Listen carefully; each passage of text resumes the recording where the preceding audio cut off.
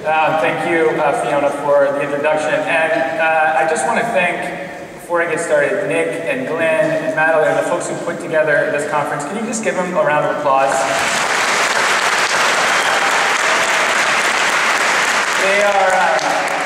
They're amazing. And from the moment that I met Nick at a conference in the States until I got here, they have been professional and just fantastic to work with. And this is a very, very great gathering, so I want to thank them.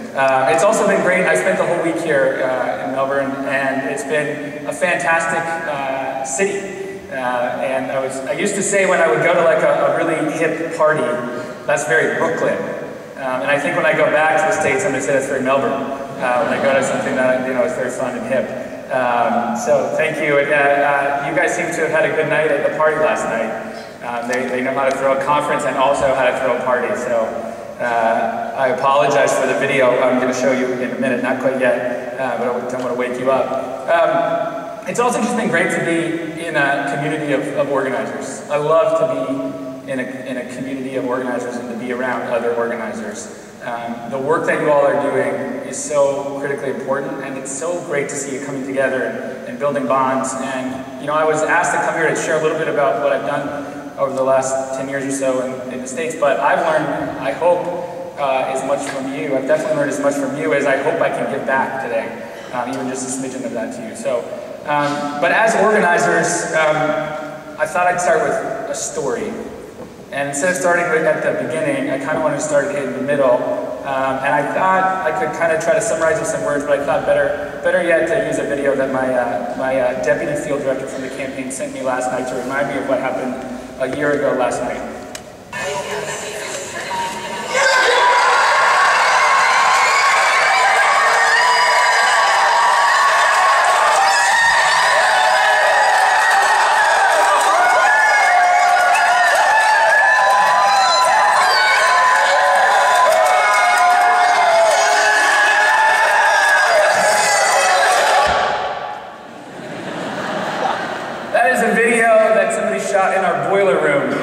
In Chicago, when we found out that we had re-elected Barack Obama President of the United States. And I want to share it with you because I think it captures better than anything the kind of emotions that we felt at the moment. But I actually wanted to start my story in another boiler room, what we call our sort of war room, the election day operation, where we're seeing numbers come in 9 years ago. In 2004, I was Deputy National Field Director for John Kerry's campaign. I had worked for Howard Dean before then. I spent 2 years of my life trying to make sure that George W. Bush was not reelected. I apologize for that. And I sat there on election day with what at the time as a young organizer was a great job. We had all the states, tables for all the different states all around the boiler room, and we were getting numbers throughout the day. And my job was to be able to take the numbers coming back from Ohio and Florida from the tables, walk the numbers with a little bit of analytics, talk to folks, and then walk those numbers and the interpretation back to the senior staff on John Kerry's presidential campaign. There is not a worse job in the world. There is not a worse job in the world to go back to the leadership of the campaign and say at one point, we're definitely not going to win Florida, let's look at Ohio, there's a chance. And then to walk back a few minutes later and say, we are not doing well in Ohio. And then to walk back an hour later and say, that speech, the 2 speeches we had, we need to get ready for the one we didn't want to give. That was 9 years ago. And I remember walking out of that boiler room, it was about 2 a.m. by the time I left. And I went to get my car, I walked to the garage that was right next to the boiler room, feeling so dejected. We had just lost to somebody who had sent my brothers and sisters to war in Iraq. We had just lost to somebody who had cut taxes for millionaires and billionaires while slashing services for working people who I grew up with. We just lost to somebody who let the energy companies write our climate bills. And I walked out with kind of the weight of the world on my shoulders, and I got to the parking garage and it was locked. They had closed it. And I stood there shaking, just shaking the gates, and how angry I was. And I remember going to a couple of meetings and sort of things that happened kind of in November, December after that election. And we as progressives in the States were faced with a couple of different tracks we could take. One We could get angry. We could blame it on a lot of things that we didn't have control over. We could sort of make up excuses. We could talk about how it was just 60,000 votes. If we had switched them in Ohio, we would have run the greatest campaign ever. Or we could look at ourselves in the mirror and take a moment of self-reflection and figure out what it was we were doing wrong. Because the polls showed on issues, people were with us. But we had failed to mobilize our folks. We had failed to run the kind of campaign and progressive community outside of the campaign to put us in a position to win. And so instead of sitting there and licking our wounds, we got to work. And we started brick by brick, block by block, neighborhood by neighborhood, organization by organization in the progressive community, rebuilding what we knew we needed to rebuild. And there were some key components of that, and we have some of those folks in the room today. Number one is we were getting beat in data analytics. We were getting beat. We did not have the best database. We did not have the best analytics on who to talk to, and so we started creating groups, like the Analyst Institute, you've heard from Regina this week, to figure out how we could compete on the data analytics front. We were losing on the message front, and there were multiple paths of that. One was on research. We weren't doing enough opposition research. We didn't have the infrastructure to get our message out, so we started creating groups like Media Matters and all these other groups on the left to be able to combat the right wing, to be able to combat Fox News, to be able to get our message out. We were getting beat on the fundraising side. And it wasn't just because they had more wealthy folks given to their campaign because they were doing good things for wealthy folks by cutting their taxes. It was because we didn't have a diverse revenue stream. And because we had a lot of different people, kind of all in their own silos, giving money to different things, but there wasn't a coordinated effort. And so you heard from the Democracy Alliance, and Kelly Craig had earlier today, and she's around. We created that institution to make sure our donor community was talking to each other, that we were figuring out how to invest in what mattered and thinking about it long term, not just in a 2-year cycle. And we had just kind of started. We weren't necessarily getting beat on this front, but we didn't quite understand the power of digital organizing and where it could take us. And I worked on the Dean campaign where we had sort of first realized we could raise small dollar donations online. And so we figured out what were we going to do to invest in some of those groups, like the new Organising Institute, that would bring together online campaigners and be thinking about where we needed to be 8 years out. And there were a whole host of other things that we did. One of the other big ones is we looked at our grassroots organizing, and we said, we're not organizing. What we're doing is mobilizing around elections, but we're not organizing. We've actually lost our past. The good history that we had of community organizing that came out of the farm workers movement, the labor movement, and other things in the States. We had gone away from that. We had gone to kind of a paid canvassing. At the end of the campaign, you go into these neighborhoods in October and then you try to build something, as opposed to the methodical kind of dogged organizing that really makes change. And so we started to invest in organizations that would do that. And it was not one group, it wasn't one person that made the change happen over several years. It was all of those groups coming together. As I heard earlier today in the breakfast, it was people who had been on islands doing good work, coming together, making a long-term plan, and starting to slowly build back our coalition. And for me, that culminated in the video that I showed you. I had the fortune of working on the president's campaign. I started with him in March of 2007, back when no one could pronounce his name, back when we were a blip in the polls. And I was able to work with him over several years. And I think one of the things I would disagree with that was said yesterday from the stage is that elections matter. They matter a great deal. As somebody who grew up in a trailer park, the people I grew up with were the first people we sent to the Iraq War. The people I grew up with were the first people to need health insurance. The folks I grew up were the last to get a state-of-the-art education. They were the last to have economic justice at their jobs. And it mattered that we elected somebody that would provide health insurance for those folks, that would do what it takes to start closing the gap in terms of economic justice. But it wasn't going to be on campaigns alone. It has to be both.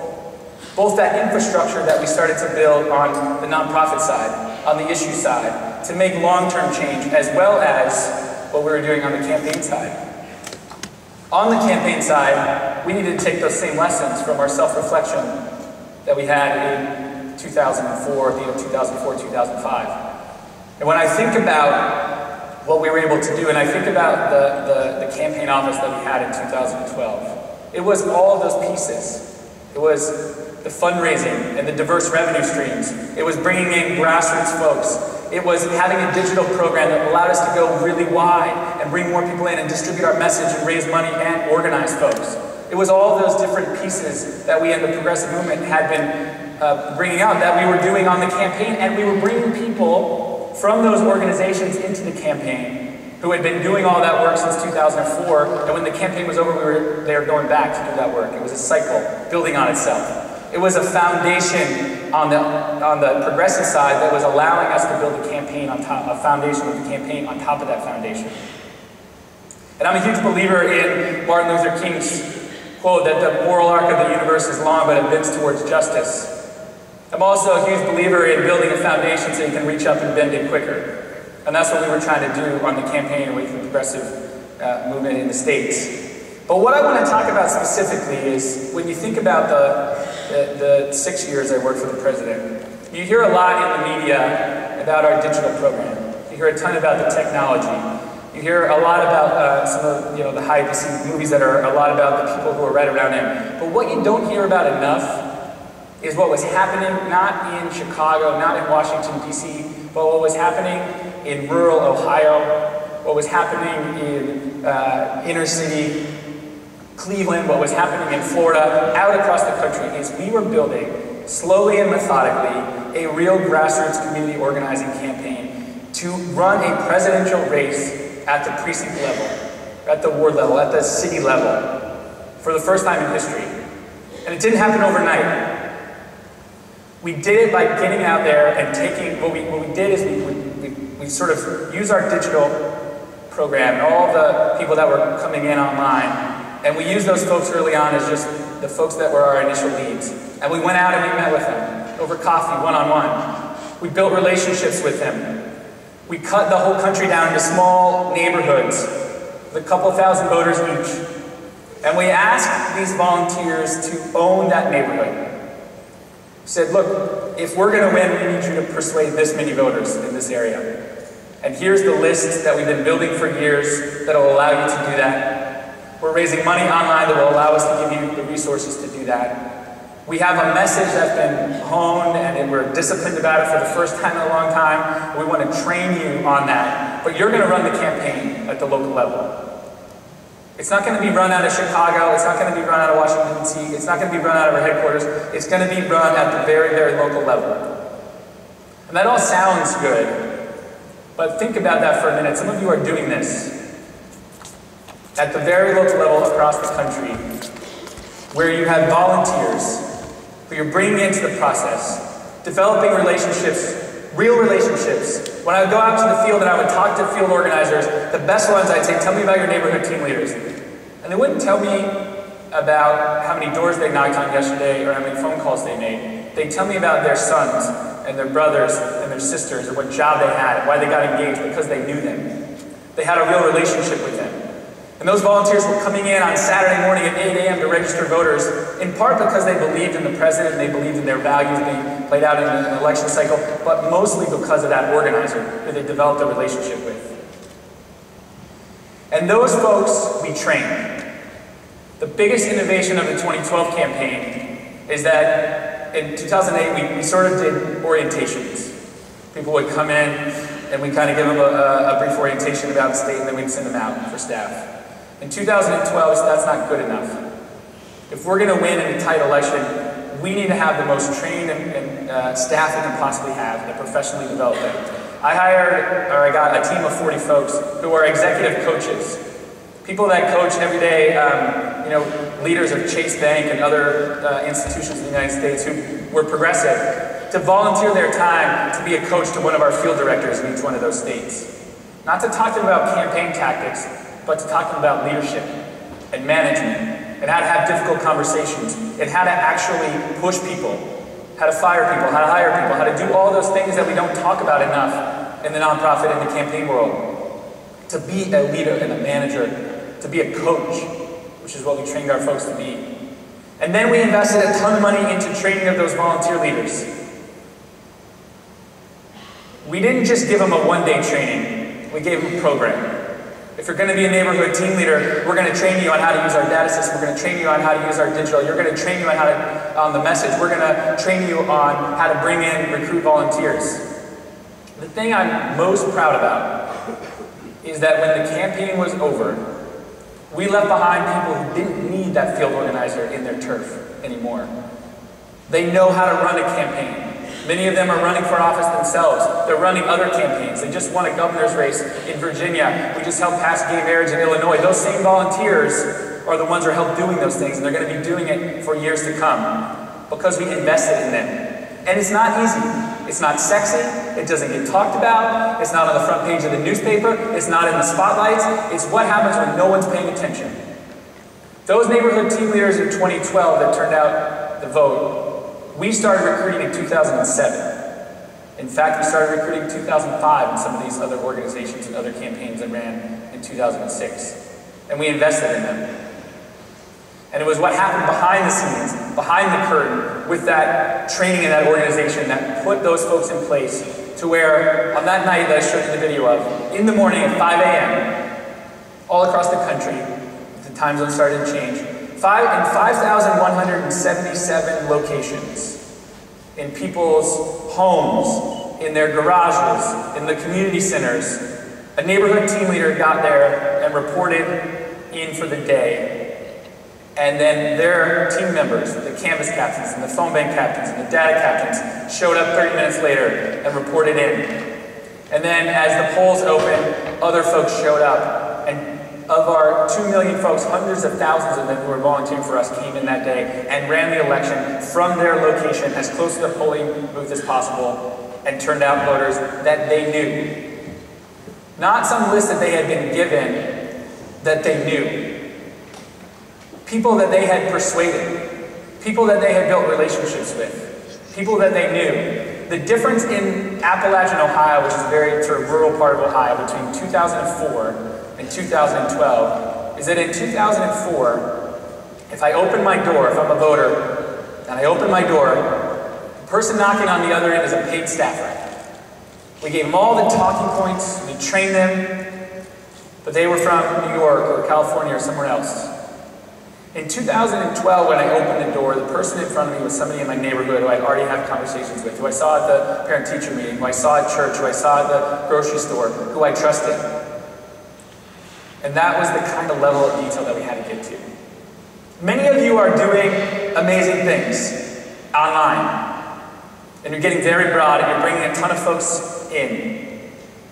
And it's very shallow in terms of the organizing, getting all the way to that level. And then others of you are doing very, very good, very, very solid community organizing that gets very deep in a certain community.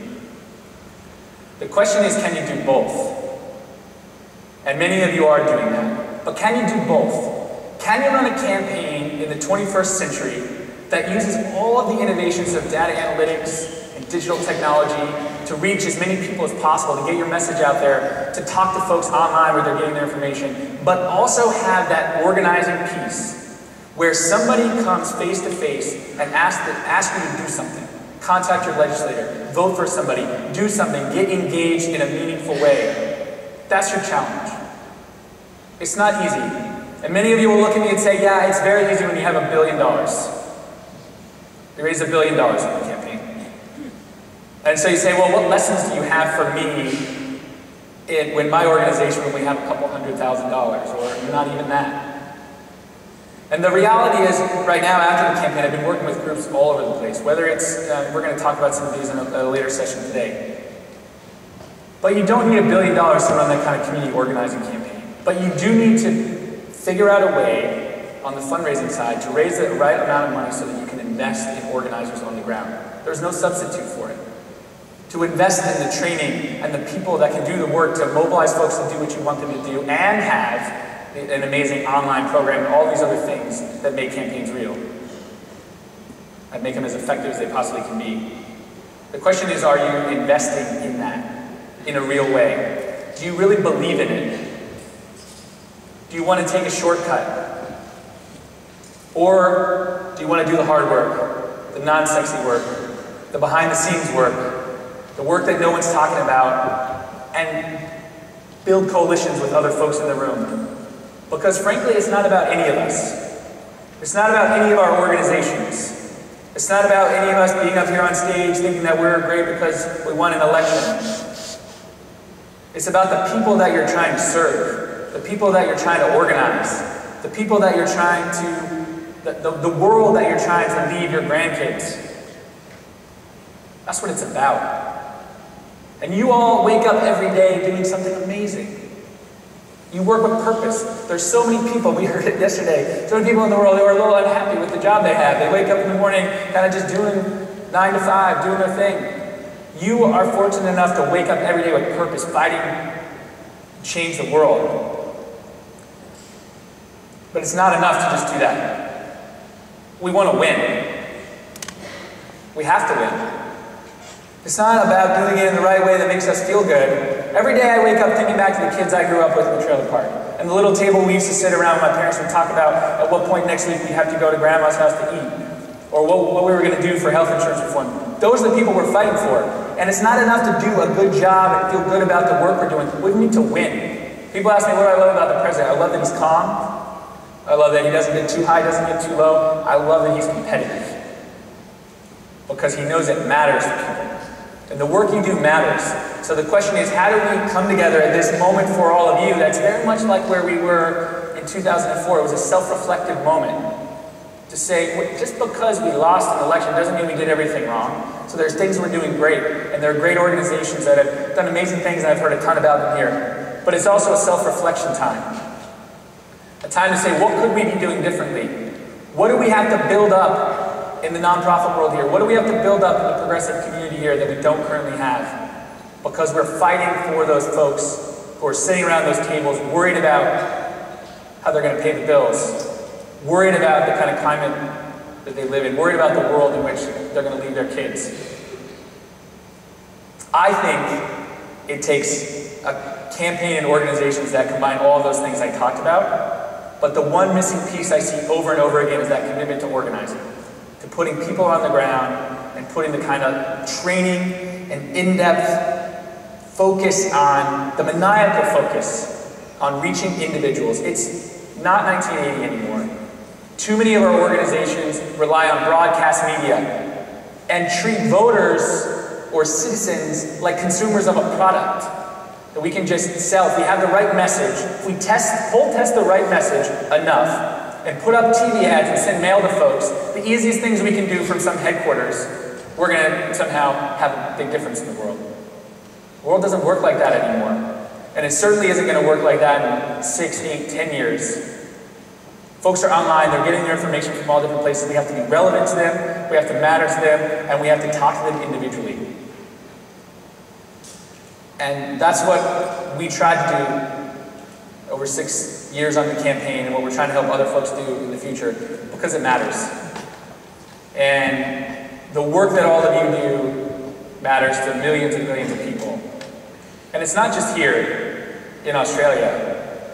You know, the work that you guys do, it was mentioned yesterday, people see it around the world as leaders of democracy, small d, and folks that have figured out how to get more and more people engaged in the process and are, in some ways, have so much to teach the rest of the world. What you do matters.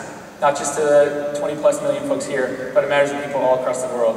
And it's been an honor just to be in the room with all of you and to watch the great work you're doing. I don't think I even came close to getting to what I really wanted to get to, was to have you kind of envision that neighborhood team program on the ground. And I don't think any talk for 20 minutes or 30 minutes will get there. Many of you came over. I talked about a dozen or 2 dozen of you who were in Virginia or Ohio or some other place on the campaign and sort of saw what we were doing and saw some of the things we weren't doing right, and some of the things we were doing right.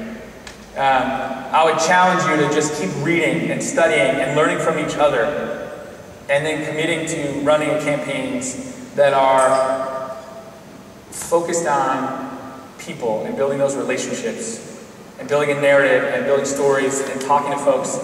Couple that with the data analytics and the digital and a fundraising program that allows you to have multiple revenue streams.